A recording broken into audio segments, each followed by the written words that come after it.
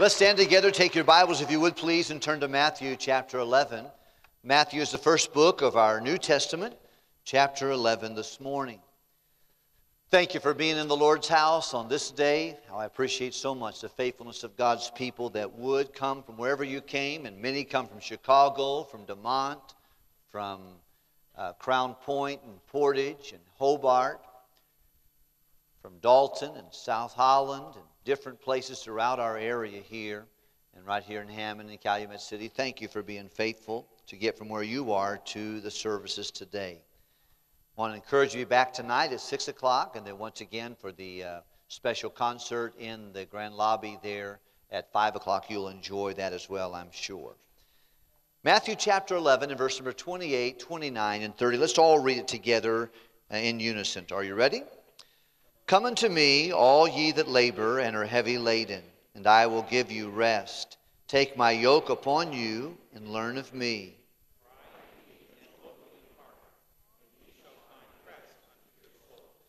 For my yoke. Our Heavenly Father, thank you for the privilege to be able to share for a few moments from your wonderful word, the Bible. Thank you, Lord, for Brother Colston, who normally leads us in reading, but because of the change of the platform, is taking a reprieve today. But thank you that the same Bible that he's been reading out of still goes on, still works in our hearts. Lord, I need you desperately this morning. I feel nervous. I feel careful to say the right things and to be a help and a blessing. I know that you do not need me, but I need you again. The people in this room are people that I love like family. I know them, and I spend more time with them than I do my own siblings, and mom, aunts, and uncles.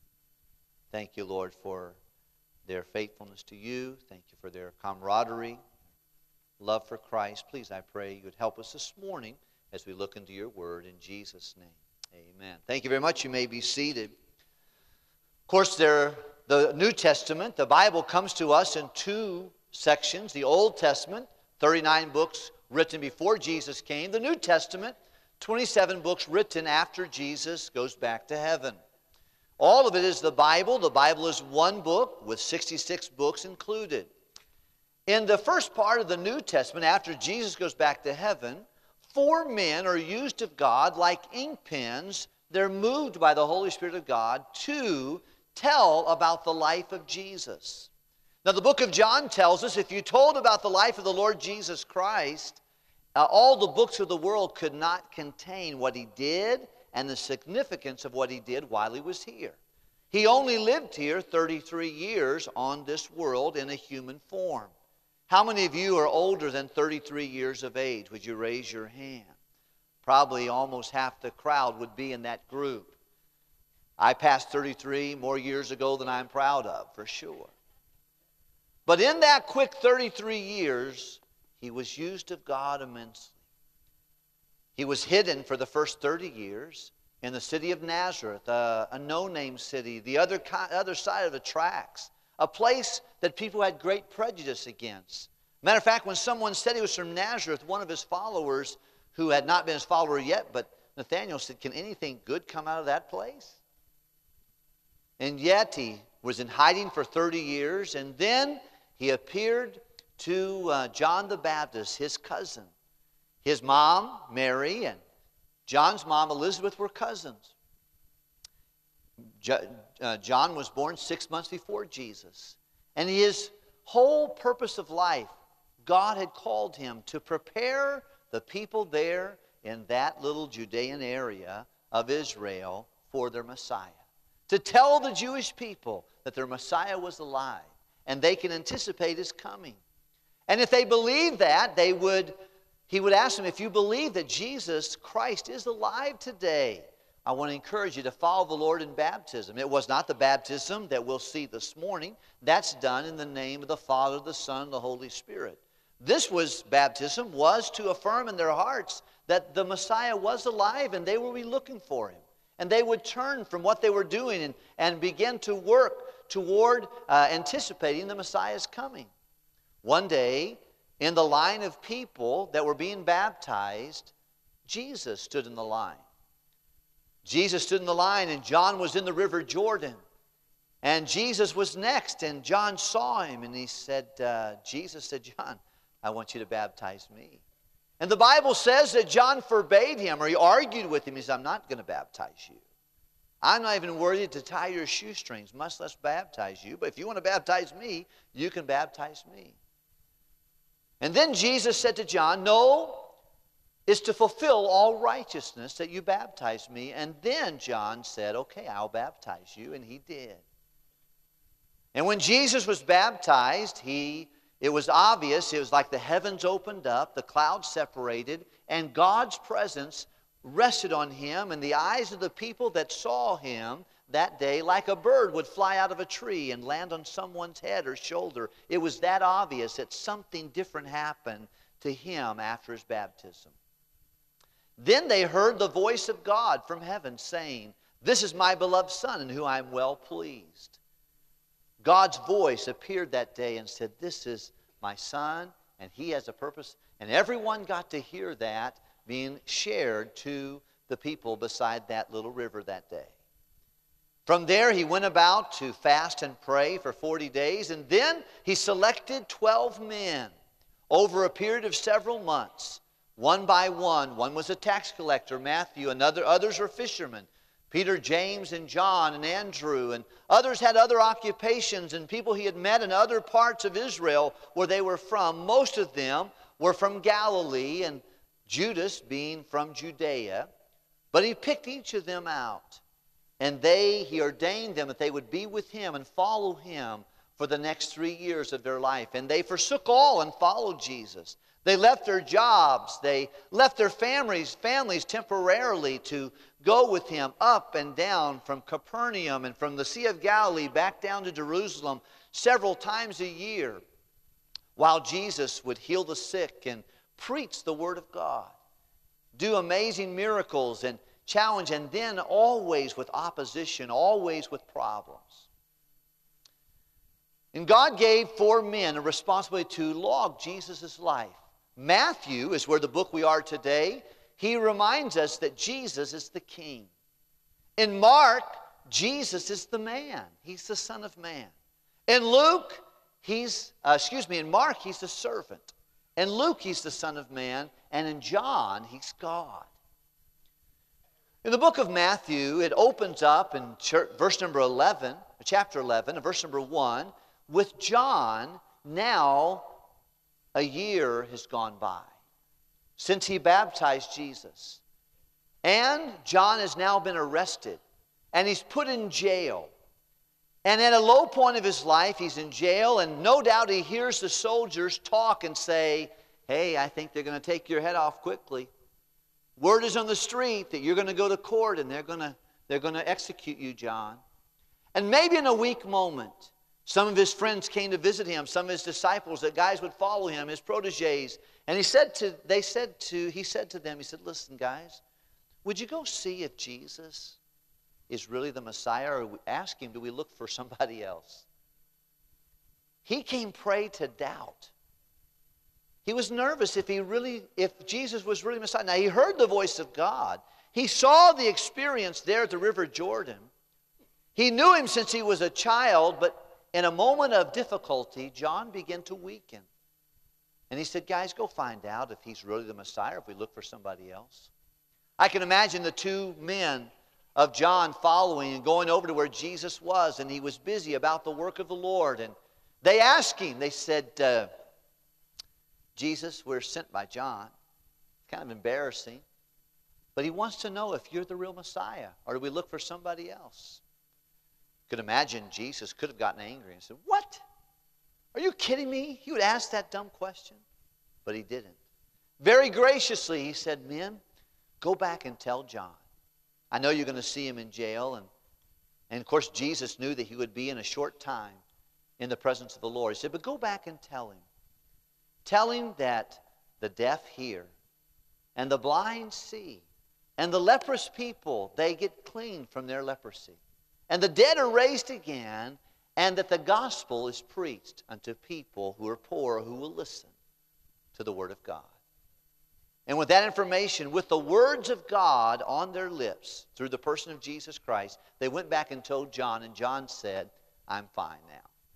By the way, faith comes by hearing, hearing by the Word of God. By the way, you get away from church, you get away from your Bible reading, your prayer, your meditation, and your faith will weaken too. But the Word of God brings that faith. In this passage of Scripture also in chapter 11, Jesus begins to go up into Galilee, and there he comes to cities that were Jewish cities, that he was raised in that area, and they had seen the miracles that he had done, and they still rejected him as the Messiah. And he gives some warnings out to him. He says, look, you had choices. You could have accepted me, but instead you've rejected me. He said it'll be more tolerable for Tyre and Sidon, those were wicked Gentile cities that had been destroyed years before. They'll be more tolerable at the judgment of Christ for those cities who rejected the truth because they didn't have enough information. You had miracles, you've had so many things that God's done in your life, you rejected the Lord. And then he also got a hold of Capernaum, another city where Peter and James and John were from, and he said, I've preached here, and you guys have rejected me. It'll be more tolerable for Sodom and Gomorrah than it will be for those who have received God's word. May I just say to you just for a moment, I'd like everybody listen for this. Listen to this very carefully. Many of us were raised under the preaching of God's word. We went to Christian schools, not all of us, but many of us did. We've had Sunday school teachers who have loved us and prayed for us. We've had parents that have loved us and prayed for us. We've had so many things given for us spiritually. We've had so many life-changing messages we don't even know who we are. And if you take that, friend, and you go a different direction and away from the Lord Jesus Christ, you carry a very heavy upon your heart. It will not be a beautiful thing when you stand before Jesus Christ. You will rue the day that you stepped out of church. You'll rue the day that you turned your back on the things of God. You'll rue the day that you chose excuses over the exalted Savior, Jesus Christ.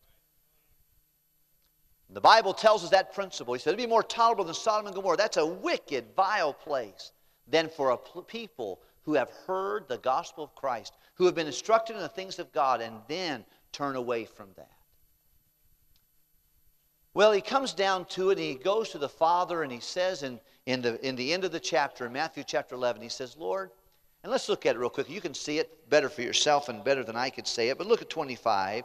And at the time Jesus said, I thank thee, Father, he prayed as he stepped away from those judgments, to the Lord of heaven and earth, because thou hast hid these things from the wise and the prudent, and hast revealed them unto babes.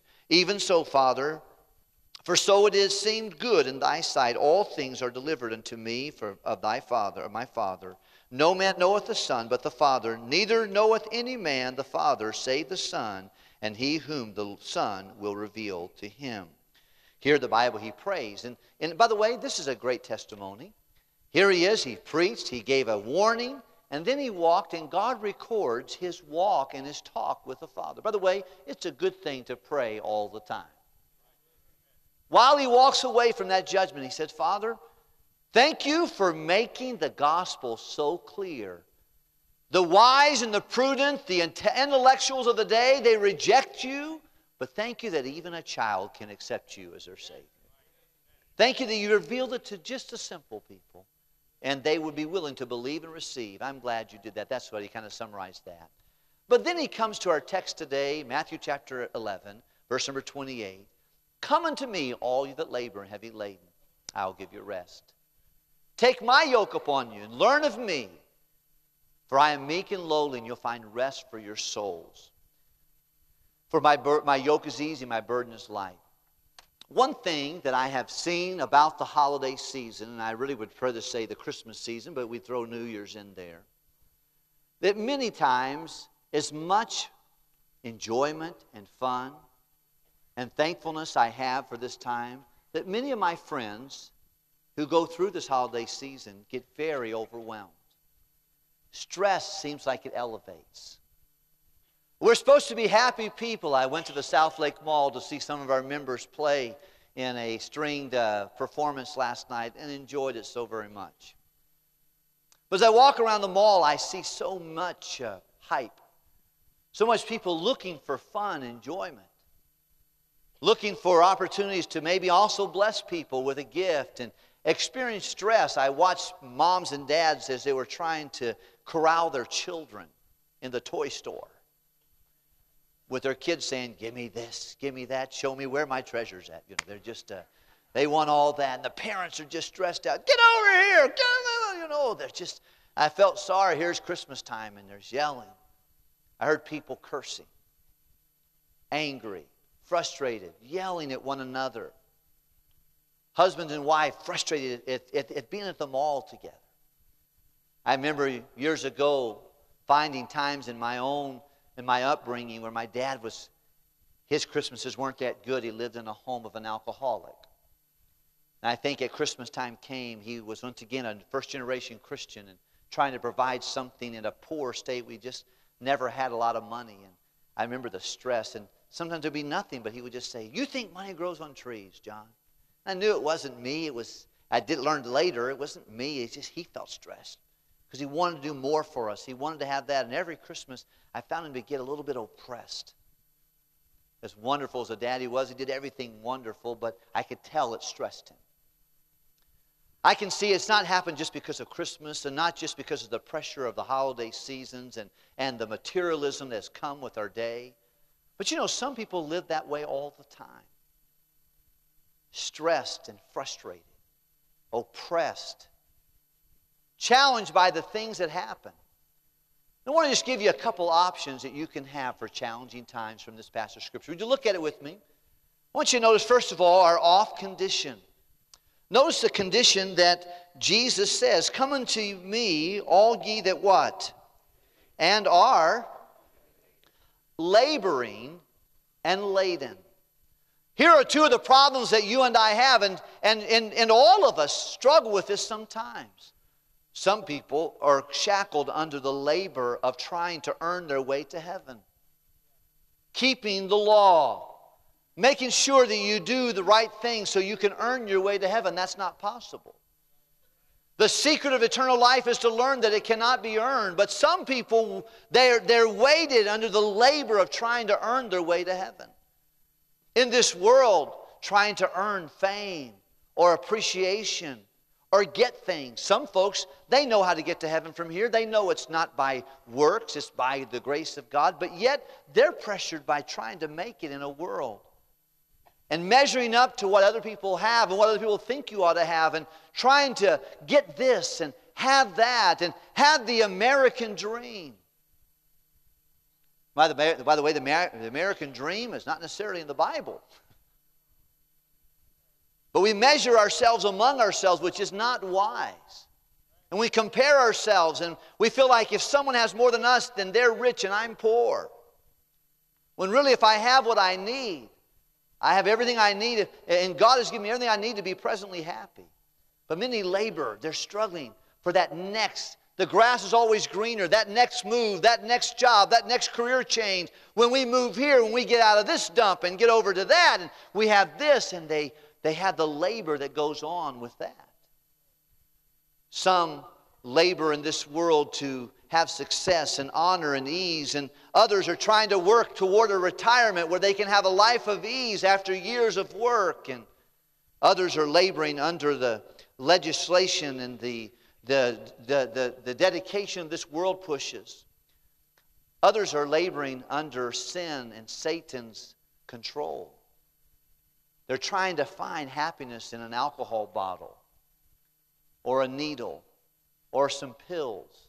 Trying to numb out some things or through partying or through entertainment.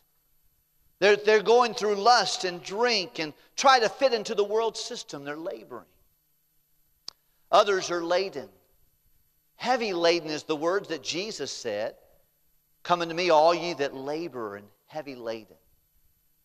The heavy ladens and oftentimes the heavy burdens that come in our lives are burdens of weariness and disappointment. Things are just not happening like I wish they could happen. I find myself sometimes being at mid-age and think, did I ever think I'd be here? Or it's not what I wanted to have happen. Some people find themselves stuck in a marriage or stuck in a job, and all they think about is, this is not the way it was supposed to happen, and that bears on them heavily.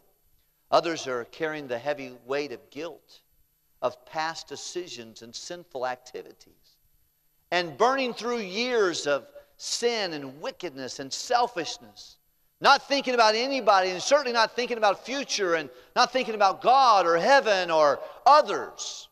Some are carrying the weight of care and anxiety, some of greed. Others are carrying the weight of sorrow and poverty and oppression. It just seems like I can't win. Heaviness that comes from that. Jesus speaks to a group of people and says, listen, all ye that labor, all ye that are heavy laden. Some struggle with doubt. They wonder if God really exists. Does God really love them? Is the Bible true? Is sin all that bad? Here's what my mom and my dad taught me. Is the church and the teachings that I've heard in church and in school, is it true? And doubt and conflicts and confusion settle in, and it's a heavy burden.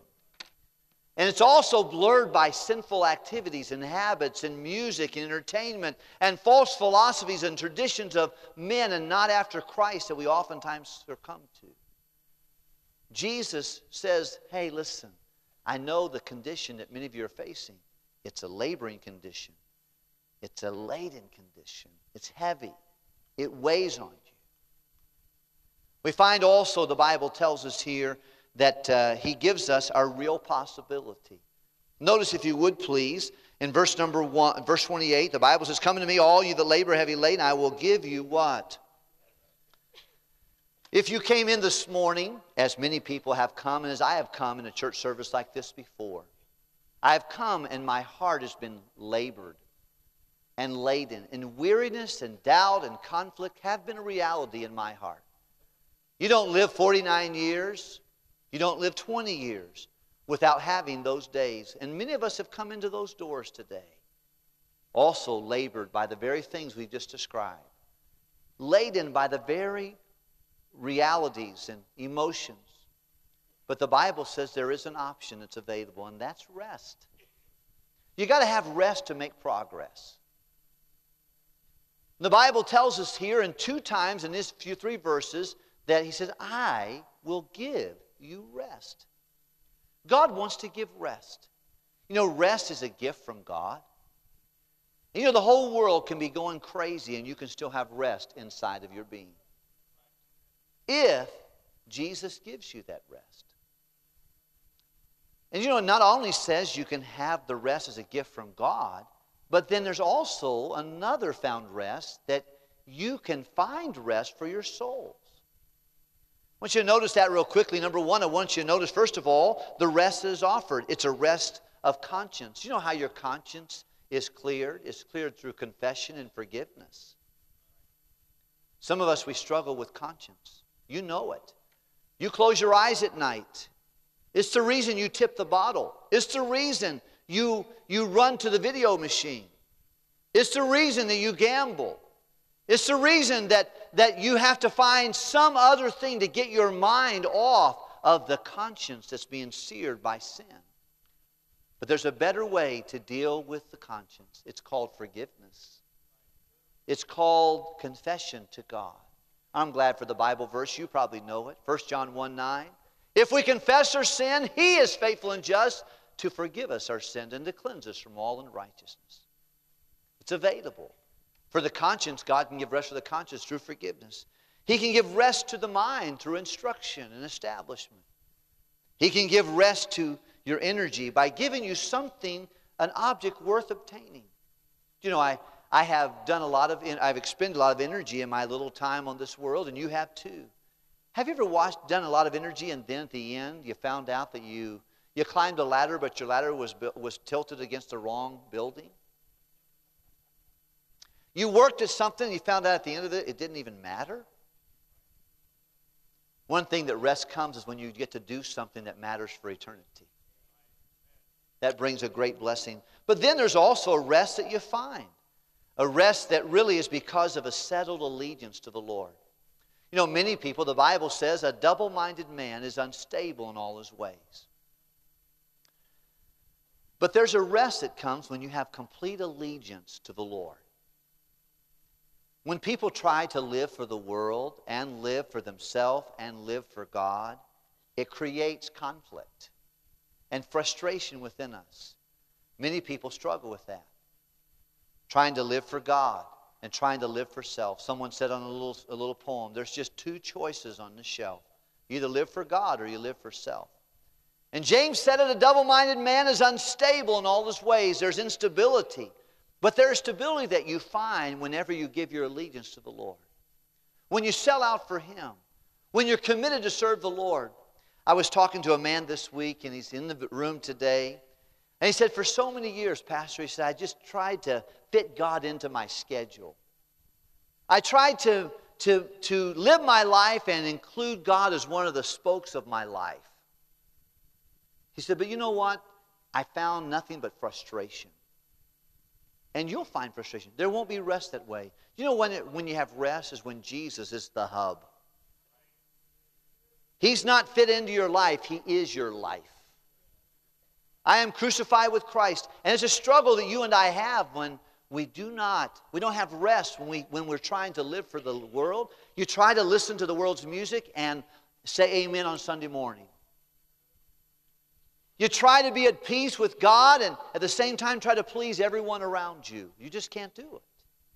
You're going to find conflict until this week we were watching some basketball, and before the basketball games we played the national anthem.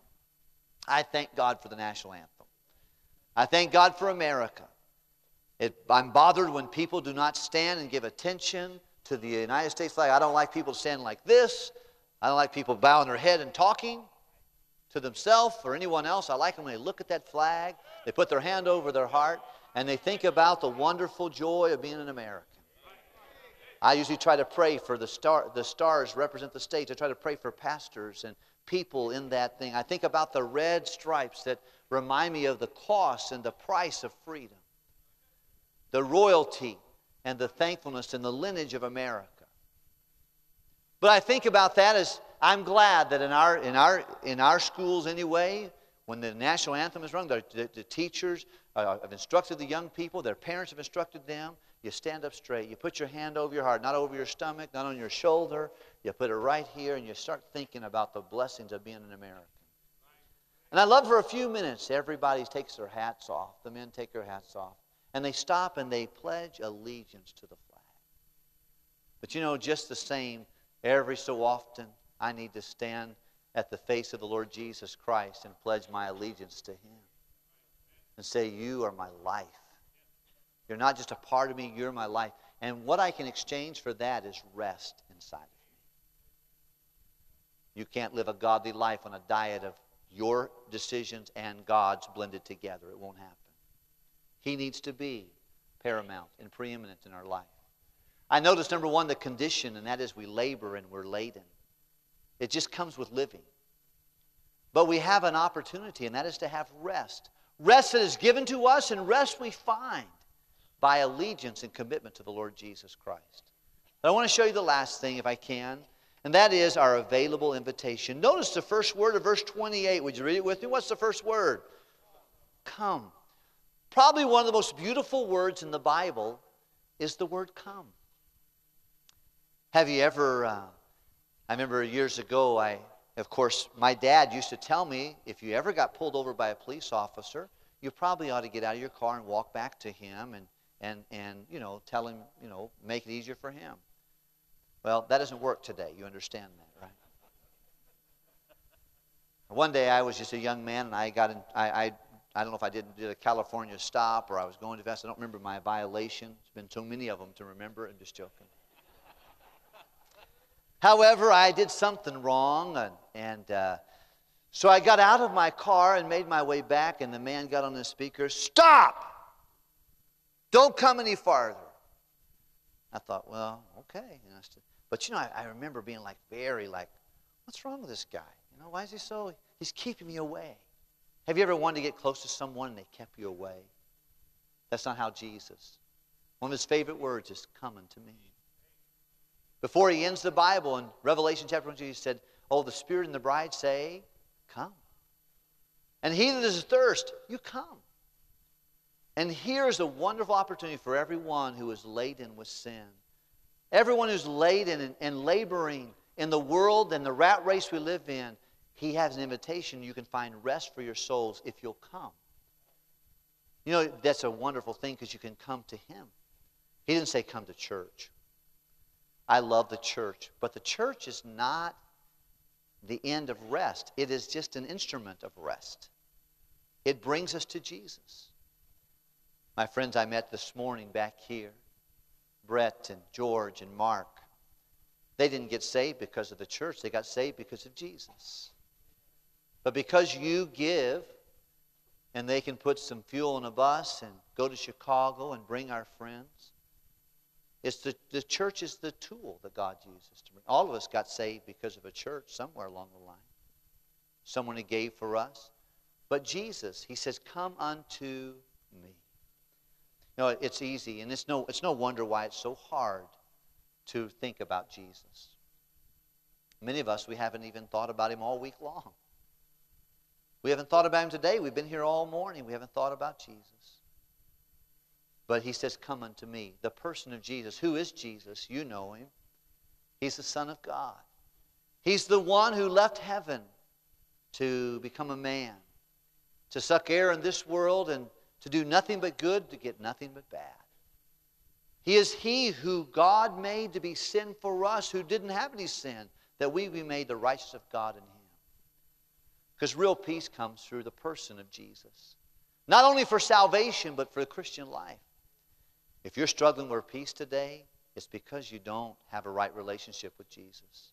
If you're overwhelmed by the labor and the laden of doubt and guilt and shame and frustration and all the disappointments you have, it's probably because you've lost your focus upon Jesus. In Hebrews, the Hebrew author says this. He said, consider him. Consider Jesus, who endured all contradiction of sinners. And if you don't do this, you'll weary and faint in your mind. Dear friend, Jesus invites you to come to him. Come and receive help from his person, because he's the reason, it's Jesus. And then he says, take my yoke upon you. Not only come to Jesus, but obey Jesus. Determine you'll serve Jesus. Determine you will bear that burden. You know, the yoke, the Eastern yoke, was fit for two heads, for two necks. And they would put two animals in there, and then they would lock them up. And now they would pull that plow together, or that wagon or that load together. But here Jesus says, take my yoke upon you. You know, when you're in that yoke, you go wherever each other goes. You lose your independence. If one of the oxen said, I'm going this way, the other one said, I'm going this way, they're going to go together. You know, that's one of the things that we struggle with oftentimes. Some of you, God wants you to do things you're not ready to do. You want out of the yoke. And he says, take my yoke. And then he says the third thing, learn of me. Stay in school, but grow in grace and the knowledge of our Lord and Savior, Jesus Christ. Keep learning about the Lord Jesus Christ. Have you come into the room today or maybe in life labored and heavy laden? There's rest available. Rest that God will give you and rest that you can find as you turn to Jesus. And you realize that he's enough. He's your real aim. Going with him means I'm going to give up my independence. I'm going to go where he goes. And I'm going to bear whatever he bears for me. And then I'm going to learn about him. You know, to know John Wilkerson is not necessary to love me. Because I'm a failure. I fail often. I'm selfish. I'll disappoint you. The more I learn about you, I probably would get a little disappointed as well. But the more we learn about Jesus, the more we'll love him. And we can trust him and experience his peace and his rest. Let's pray together, can we?